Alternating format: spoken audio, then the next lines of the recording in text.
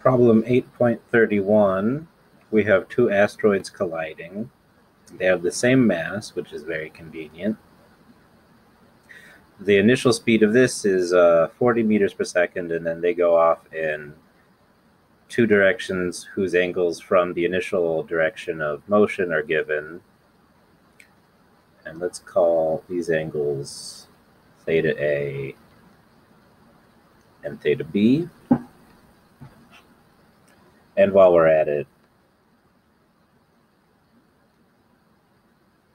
call this the positive x direction and this the positive y direction.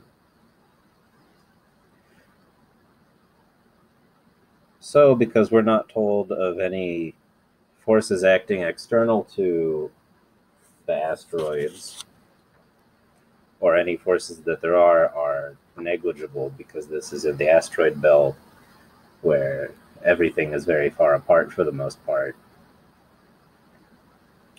The momentum in both of these directions is going to be conserved. So let's write down what we have for the x direction first. So m, which has no subscript because they both have the same mass, times VA initial equals, and now we're doing the x component, so we're going to want the cosines of these angles. Cosine of theta A plus m cosine of theta B. We'll note that all the m's cancel out here. Now in the y direction, there's initially zero momentum because this asteroid is only moving in what we're calling the x direction. So then 0 is going to be equal to m sine theta A. Oh, my apologies.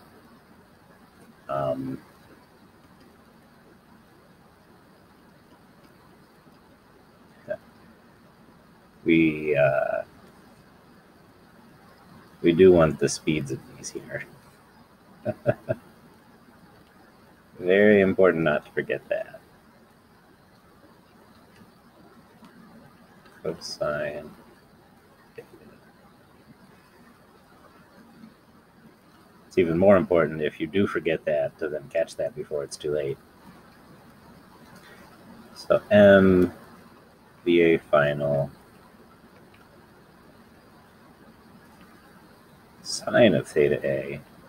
Now this is going to be minus because B is moving in the negative, or the y component of B's velocity is in the negative y direction.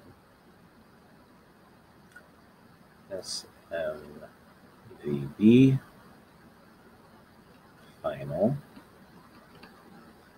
sine of theta B. So all of the m's cancel out.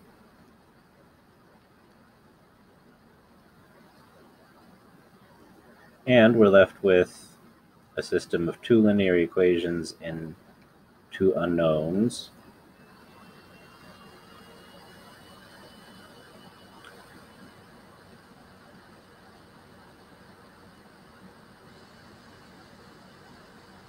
The unknowns being the final speeds of A and B.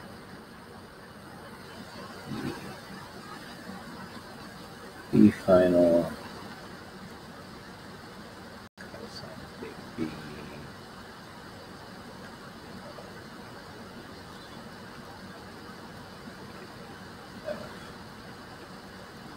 And so there, you can take whatever way you like for solving this type of thing, where you have a system of equations. There's a few ways of doing it. And then plugging in the numbers, you find that the speed of A after the collision is 29.3 meters per second.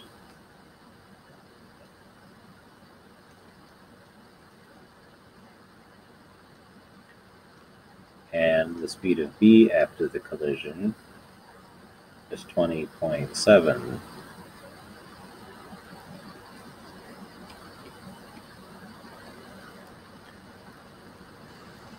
Is 20.7 meters per second.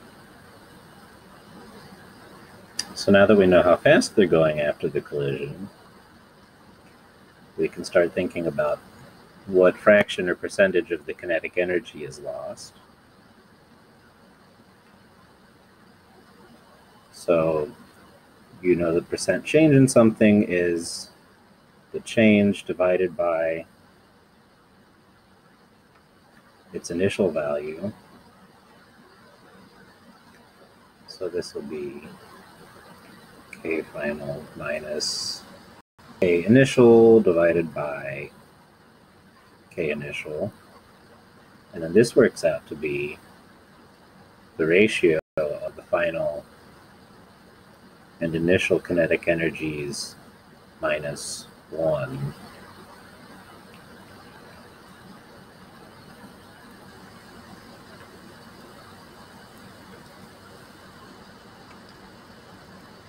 Excuse me. Be a final squared plus 1/2 mv b final squared divided by, and then all of the 1/2 m's are going to cancel out, which makes our lives a little bit easier. Mostly just writing them down so that it's clear where we get this from. And take all the 1/2 m's out, and so it's just the sum of the final velocities squared divided by the initial velocity squared. And then you take 1 off of that. And now this ends up being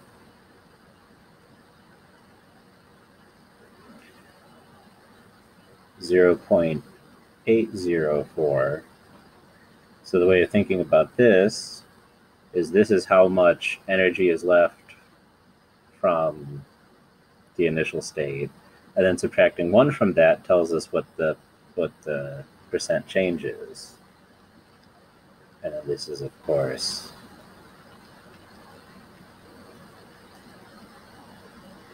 it is negative, or about 20% is lost.